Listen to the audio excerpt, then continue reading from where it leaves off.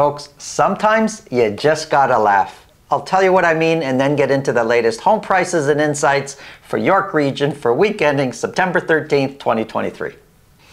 Now, all sorts of things happen to us in the real estate business. We're working with sellers, we're working with buyers, we're working with the public, we're working with all sorts of different situations.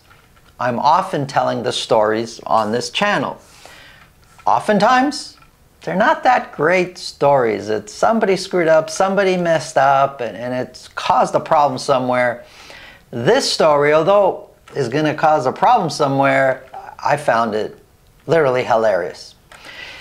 I've written hundreds and hundreds of listings, and putting the description together, how you describe the house, the features, the locations, how you describe the neighborhood in the description part of the listing can be a challenge sometimes, especially after you've written so many. Many agents will turn to looking at past listings in the area for inspiration. How was this described? How was that described? How did they describe this neighborhood? And so we'll flip through other listings many times for inspiration. Well, in doing some research, looking for properties for one of my buyer clients, I saw this listing. I was reading the description. There's the public remarks, then there's the brokerage remarks. And I'm reading this listing, and in the brokerage remarks, it read, offers are on such and such a date. Please email offers to, and it had the agent's email address. So I'm gonna change the name. We're gonna call this Bill. It said email offers to bill@gmail.com. This is standard, this is normal. I'm in the same neighborhood looking at other properties, and I come across another listing, and as I'm reading the description, it's sounding very, very familiar. And then it occurs to me that, wait a minute, this is just like the other listing I just read. So I go back, and sure enough, word for word, the description is the same as the first listing. So what this agent did when I say that we look at other listings sometimes for inspiration, this agent copied and pasted from the first property onto his listing and just copy pasted, put everything on there exactly the same. The problem is, well, that's already a problem on its own, that you just copy and straight out paste and you don't make any changes. But the brokerage remarks, he also had an offer date on his property, and he changed the offer date, but he forgot to change the agent's email address to his. So on his property, it's a totally different brokerage, totally different agent. It says the offer date, please email offers to, and it said bill@gmail.com, the first agent, totally different property, totally different sellers. Imagine that. So the first agent is going to receive offers for his property and for the other property. I found this totally hilarious. I'm sure the seller is not going to find this hilarious, and the agent who made the mistake is probably, not thinking that was very funny. He's probably feeling pretty bad about it. This property's been on the market for almost a week now. Crazy things happen out there sometimes. If you feel this video can help somebody you know, please pass it along. If you get value from what we're talking about, subscribe. If you feel you want to speak with me about your real estate situation, selling, buying, it's really simple. Below this video in the description is a link to my calendar. Click on that, book a time that's convenient for you, and we'll talk about whatever's on your mind. Let's get into the numbers.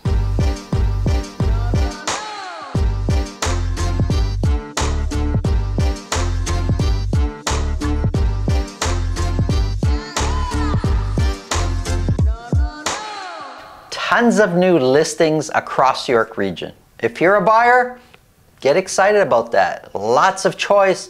Seeing sellers compete tends to suppress prices. If you're a seller, listen, things are changing out there. Competition usually is not your friend. Usually competition means you're competing, yes, in features, but you're going to compete in price, and prices tend to come down when there's lots of competition. So be careful if you're a seller out there. Strategy is very important. Let's get into the numbers. Here's a quick summary.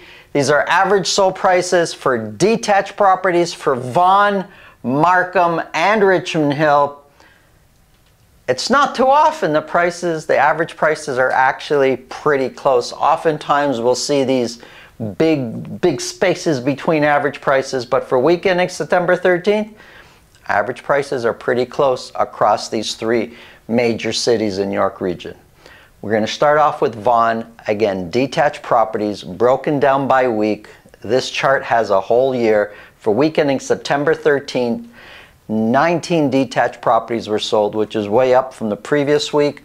4 of those properties sold at $2 million or more. Average sold price down a little bit from the previous week, setting out $1,734,000. 1734, 17% higher than where the average sold price was this time last year. The median price is 23% higher than where the median price was this time last year.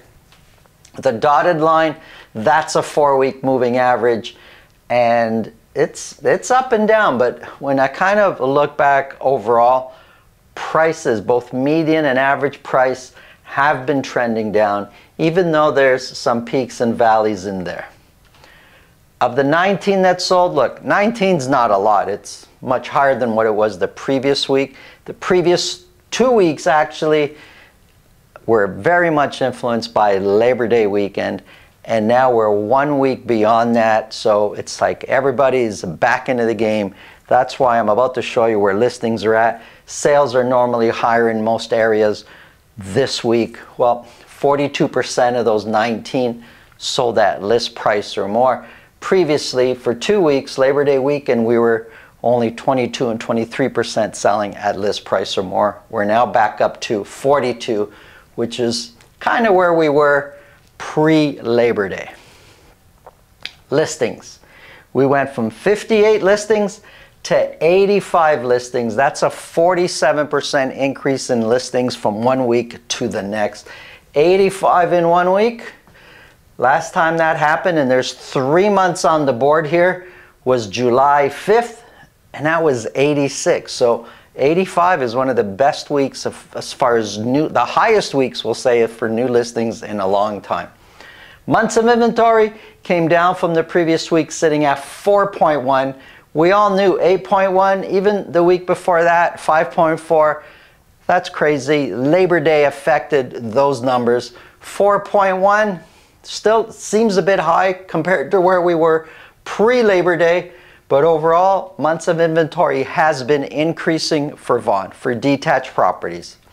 Excuse me. Richmond Hill. 15 detached properties were sold. 3 of those were at $2 million or more. $1,824,000 is the average sold price for week ending September 13th.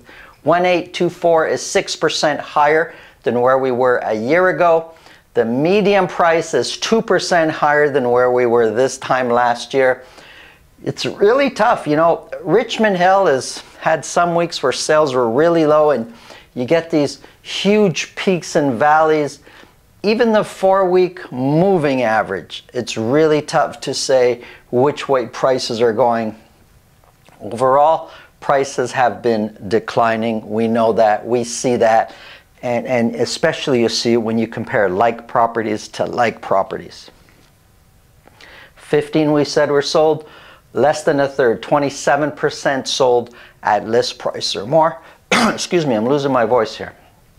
Listings went up 35% from 52 to 70 listings of detached properties. Months of inventory went up from the previous week, sitting at 4.1 months of inventory.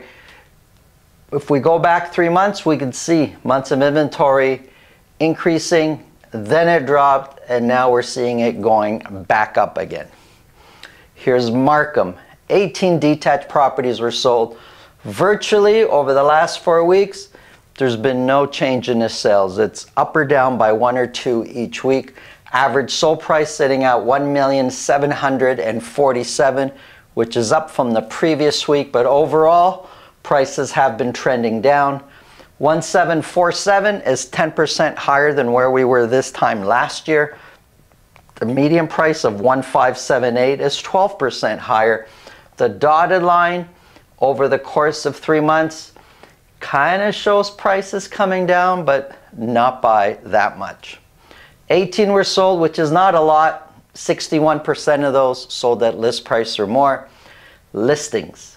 We went from 46 to 88 listings in 1 week. That's a 91, they almost doubled. That's a 91% increase in new listings of detached properties.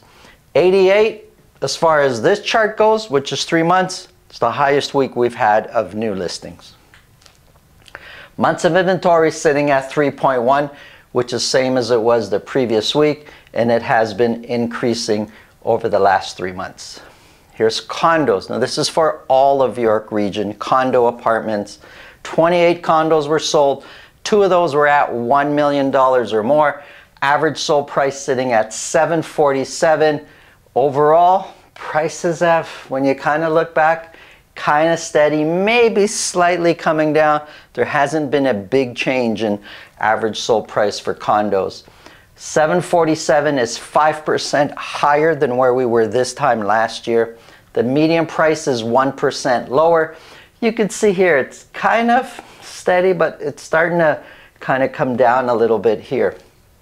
28 we said were sold. 29% of those sold at list price or more. Listings went from 108 to 158 in 1 week. If we go back a bit more, 72 were listed, then 108, and now 158. Active listings is increasing. Months of inventory is sitting at 4.9. That's been going up over the last many months now. Here's a quick summary. We're pretty much in a balanced market. In some neighborhoods, it's going to feel like a buyer's market in some neighborhoods, but overall, Vaughan, Richmond, Markham, condos, pretty much a balanced market across York Region. Thanks for watching. Have a great day.